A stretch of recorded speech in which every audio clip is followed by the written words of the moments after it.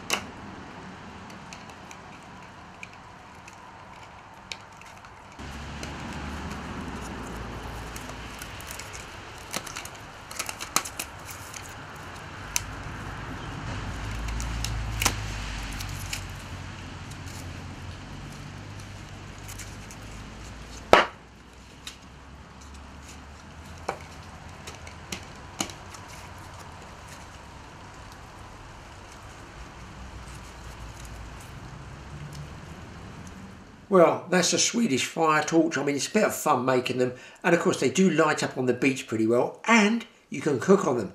I've used it in some of our fishing films. Check it out. One other job I had to do in the garage, I thought they looked pretty ropey. I had a big pair of curved, I'm going to call them deer horns, but they're not. People did comment and say it's sable antelope. They're just antique ones I picked up at auction years ago, I think it was. I don't even know where they came from. I've had them years. They've got a nice shield to them. This is how I renovated it to make them look that much better.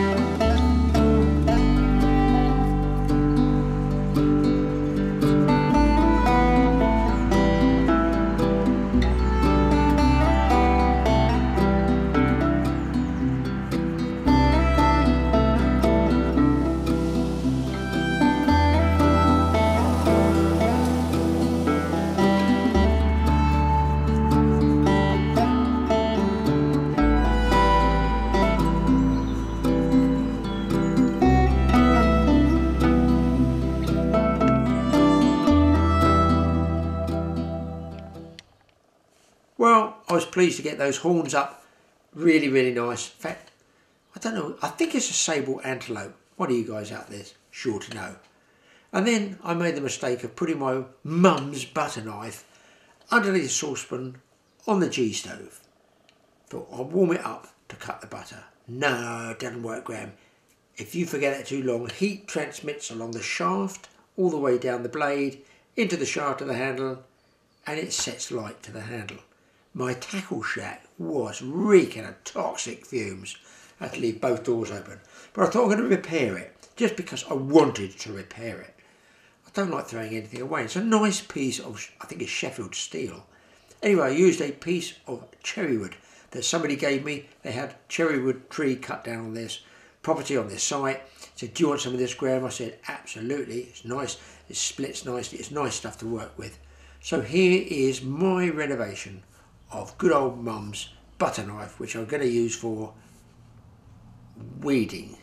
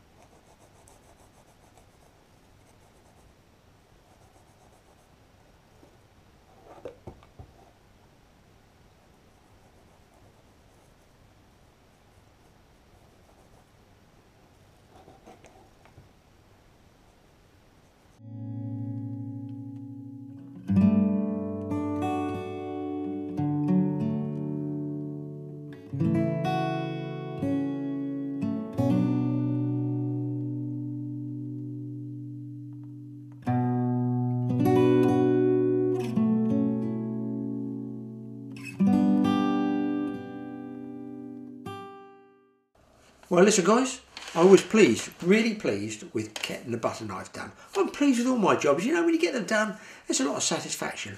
So, all the jobs done, I go walking with the wife. We go off walking and we're walking along in the countryside. She says, oh, there's a bird's egg there. And I thought, well, that's strange. We walked past it, in fact, came back, but there's no tree. I couldn't see a tree it's come out of, so we actually went back. And I've got a still picture. I'm going to put it here. Put a picture of it here. Does anybody know what this bird egg is? Now, I don't know the species. I know one man who does. Wayne knows about birds. He knows about birds' eggs for sure. One of you guys can comment on it as well. What is the shell? Now, did that bird hatch out of there, or was it stolen by a magpie? Because magpies will eat other birds' eggs. Taken out, smashed open and eaten. You bird experts got to tell me, because I don't know the difference between one that's been robbed and stolen from a nest and broken open by a magpie, or one that is hatched out naturally. Because I couldn't understand. There's no tree up there. Where's the nest? Can't work that one out. Anyway, guys, hope you enjoyed that little bit of, well, distraction from the virus time, I'm going to call it. We'll see you guys next time. Let us know what you think this bird egg is.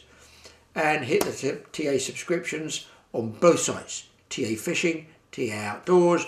Do what you want with the likes. If you like it, like it. If you don't worry. I'm not bothered. I'm going to make the films for you anyway. We have so many good comments. It's unbelievable. See you guys next time. Stay safe. And we're going to find you a fishing one. Hopefully.